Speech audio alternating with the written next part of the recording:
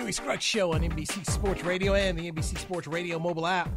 I remembered back in 1983 shopping earlier in the day at a store, and these two ladies who worked there in the sporting goods section were talking about how it would really be cool if NC State ended up upsetting Houston. They were the most optimistic ladies.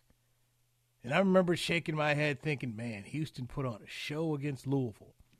And my goodness gracious, later on that night, the Wolfpack did not pull it off. And one of the members of that team, Thurl Bailey, joins us right now. Thurl, hello. How are you? Good to talk to you. You see, Newey, a Carolina guy would think that.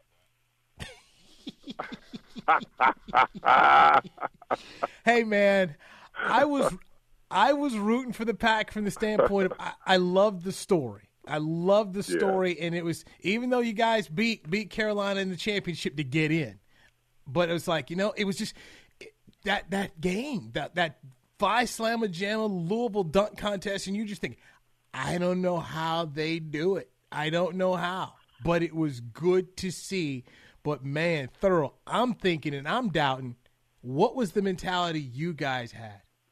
Well, we couldn't doubt. I mean, you know that. When you're in the tournament and you've gone through the journey that we went through to get there. I mean, we didn't just beat, with all due respect, a Carolina team. I mean, you know who they had that year. They had Worthy and Doherty and the legendary Dean Smith. I can never forget remember the other guy's name. Michael Jordan. They had on Buzz Peterson. That guy, Buzz Peterson. Buzz Peterson. That's the guy I was trying to remember. No, so the journey was magnificent, and obviously, the word was we needed to win the ACC championship to even get to the dance. So to be able to get that far, and like you said, we watched the tape delay of Houston and Louisville play, and I don't think there was any doubt, but there's always caution. It's like, oh my gosh. But I think the one thing we had going for us was everybody pretty much said the winner of that game was going to win the title. And I think that was to our advantage because what did we have to lose? I agree 100%. That was, the confidence was definitely to Houston in that standpoint. Thurl Bailey joining us right now. Remember the 1983 NC State Wolfpack team, coached by Jimmy Valvano. Thurl, I was talking to Jimmy Herrick years ago when he was coaching at UCLA, and he was coaching at Pepperdine back in '83, and he just lamented how he said, we had him, but we couldn't finish him. We had him. So that first game is against Pepperdine. You guys get that one done. Take the listeners through that as you guys march to the title. Well, I've actually sat down with Coach Herrick since then and talked about that. He said the same thing to me. And we started talking about Coach V and the way he was. I mean, you don't get in that situation like that and be able to pull out games if you don't take risks. And when you risk what Coach V did, I mean, you foul a Dane Sutter who's a 90% free throw shooter, and you put him in a pressure situation, and he's got to make free throws, and he missed. I think he missed 2 in that game. And there was a part of that game that right before a free throw was shot, Cozell McQueen switched sides because he was left-handed, and he switched with Lorenzo, I believe, and he comes up with a big offensive put back off a free throw and puts it in and sends it in overtime. So, listen, there's no doubt that it takes some luck in a journey like that, but it also takes, the belief and the tenacity of a leader like Coach V to say, listen, guys, we're in it. What do we have to lose? Let's go out and play. We're not going to hold back. Let's go out and play and see where we end up. Thurl Bailey's now a member of the Utah Jazz, their TV pre- and post-game studio analyst. He joins us right here on the Louis Scruggs Show. Thurl Bailey, Sidney Lowe, Derek Wittenberg, Terry Gannon, Cozell McQueen, Lorenzo Charles, a couple members of that 1983 NC State Wolfpack team that won the championship. So this year when you see Villanova win the championship, and it's that signature moment of the shot going in at the buzzer, and now it's going to be played within your shot. Just those NCAA moments of the game-winning shot there. What are those kids at Villanova going to go through, seeing that over and over? The way your shot lives in lore, the NC State shot lives in lore that Derek put up that Lorenzo Charles slammed home. Well, that game against Carolina and Villanova was obviously an incredible game against 2 great teams. and it's interesting because the final shot that won it was even more. It had even more importance on it because of the shot before it from Carolina, and so what an amazing game. And people are going to compare games, and I think historically, because of our journey and because of how the odds that were against us. Not that it, to me, obviously, because I was a part of it, the journey was probably just as important as the final game. But college basketball, that's what it's all about. It's great. It's about, to lack of a better phrase, it's about those shining moments that college players have that will live on forever. But yeah, I mean, the comparison was kind of freakish, really, when it happened, because it doesn't happen like that very often. One of my good buddies over at NBC, Raleigh, Jeff Gravely, posted some pictures. Yes, posted some pictures of you guys at the White House. So the '83 Wolfpack team made a visit to the White House yesterday. Take me through that and what it meant for you guys.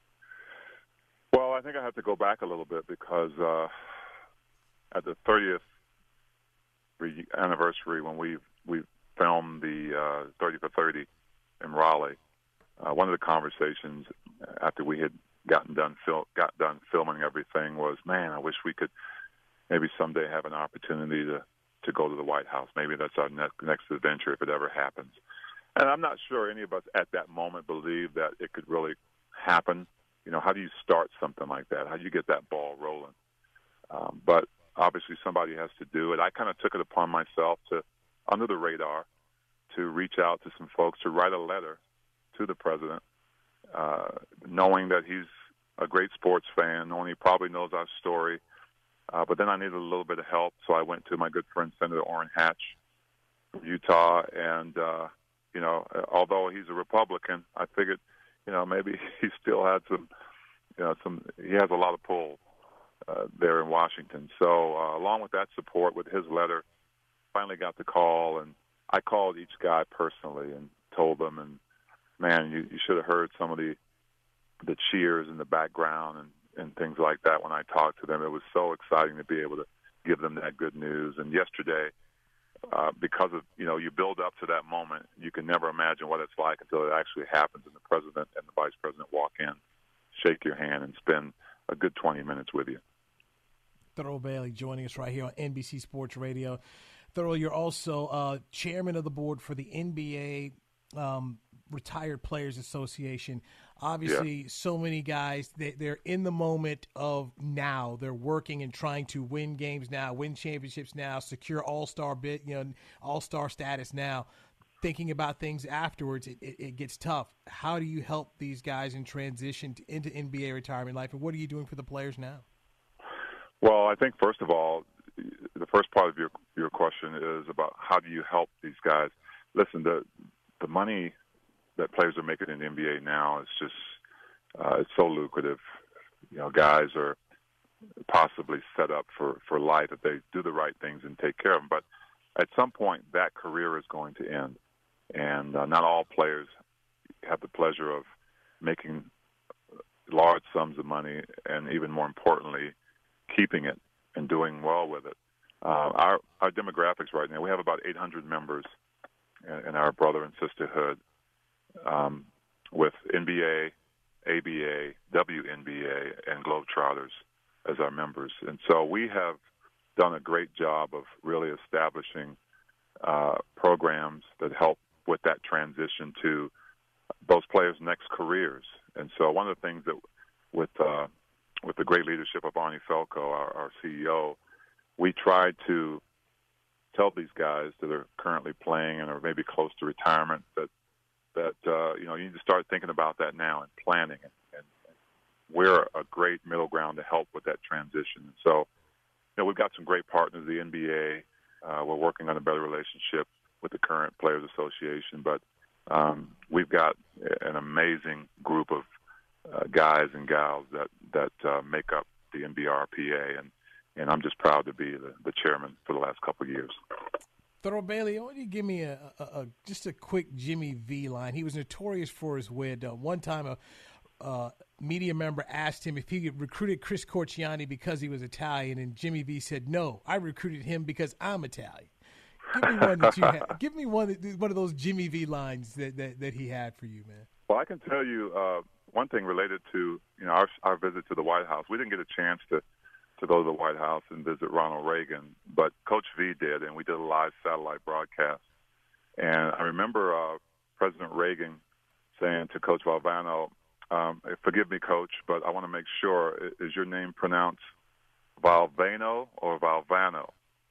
And so, of course, Coach V responded, "It's Valvano." And he said, "Yeah, but one question for you, Mr. President, is yours pronounced Regan or Reagan?" And it was just hilarious that he was just so off the cuff with things like that and so comfortable with who he was, and that's how he coached.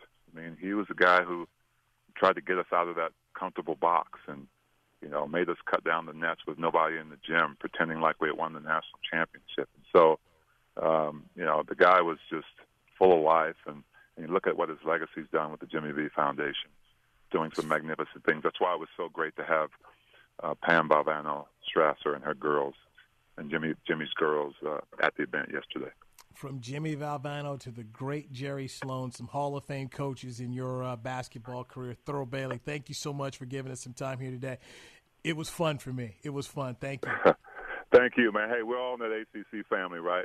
Hey, man, it was great to watch the 30 because it took me back to my childhood. That was really cool. And then just being down here in Dallas-Fort Worth to watch Rick Carlisle get dragged by Derek Wittenberg was something I have yet to ask. I don't even want to ask Rick about, like, dude, you had hair, and he just drug you around the court that day. Newey, thank you, buddy.